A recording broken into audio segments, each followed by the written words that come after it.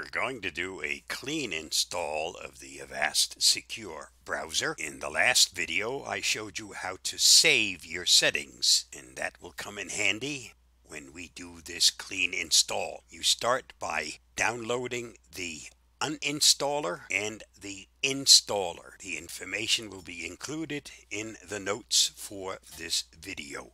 Since I already have the secure browser installed, I want to do a clean install, which means totally uninstalling the browser and installing it brand new, and then I'll restore my settings. First step is to run the uninstaller. You need to grant it permission. Now that the uninstaller has completed its job, it's time to install the latest version of the secure browser.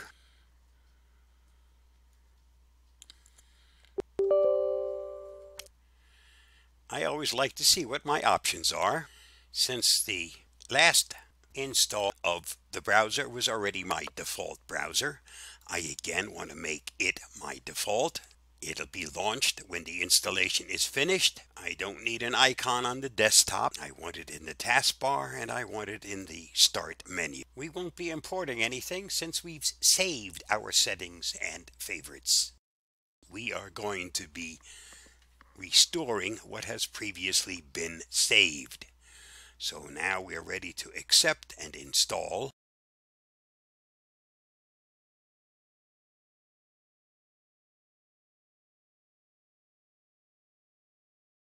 First thing you're greeted with here, to make life easy, it asks you to import bookmarks. Since we saved all the information in the last video, it's now time to put that to use.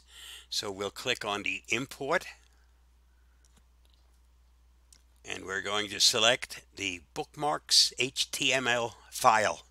That's the way it was saved. We now have to choose the file, and this was by default saved under documents, and as I said in the last video, it's saved under bookmarks and under the date on which it was backed up. So that would be bookmarks 10/9/19. That's the file we choose. Bookmarks and settings are ready. Show the bookmarks. Done. And voila, I am back to exactly where I was before I uninstalled. Always best to make a backup. That way you can restore it and you don't lose anything. Stay safe, be free. I hope this helps.